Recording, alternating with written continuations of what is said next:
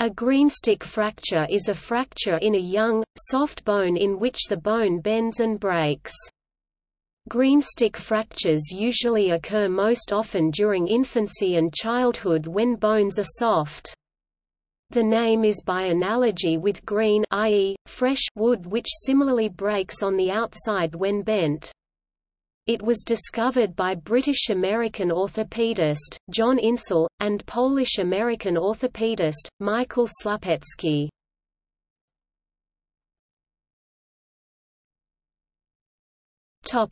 Signs and symptoms. Some clinical features of a greenstick fracture are similar to those of a standard long bone fracture. Greenstick fractures normally cause pain at the injured area.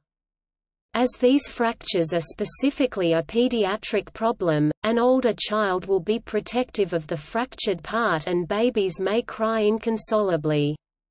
As per a standard fracture, the area may be swollen and either red or bruised.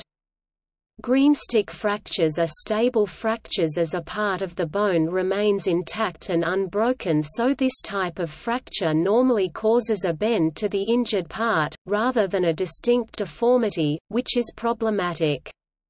Symptoms include pain in the area and can start from overuse in that specific bone. This can be a very gradual chronic pain or pain from a specific injury.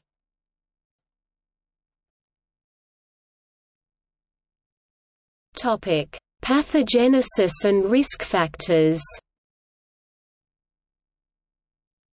The greenstick fracture pattern occurs as a result of bending forces.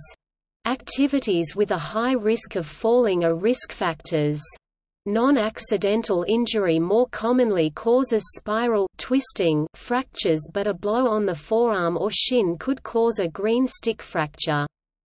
The fracture usually occurs in children and teens because their bones are flexible, unlike adults whose more brittle bones usually break.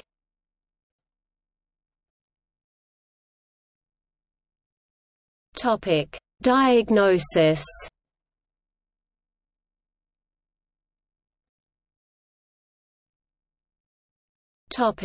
Classification. Pediatric fractures can be classified as complete and incomplete.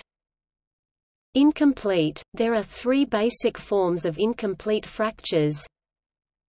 The first is the greenstick fracture, a transverse fracture of the cortex which extends into the mid-portion of the bone and becomes oriented along the longitudinal axis of the bone without disrupting the opposite cortex. The second form is a torus or buckling fracture, caused by impaction. They are usually the result of a force acting on the longitudinal axis of the bone. They are typically a consequence of a fall on an outstretched arm, so they mainly involve the distal radial metaphysis. The word torus is derived from the Latin word torus, meaning swelling or protuberance. The third is a bow fracture in which the bone becomes curved along its longitudinal axis. Complete fractures. There are also facile fractures, fractures involving the phases, the growth plate, which is not present in adults. The Salter-Harris classification is the most used to describe these fractures.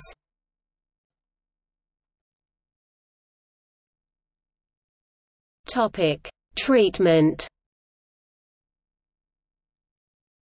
Removable splints result in better outcomes than casting in children with torus fractures of the distal radius. If a person is doing better after 4 weeks, repeat X-rays are not needed.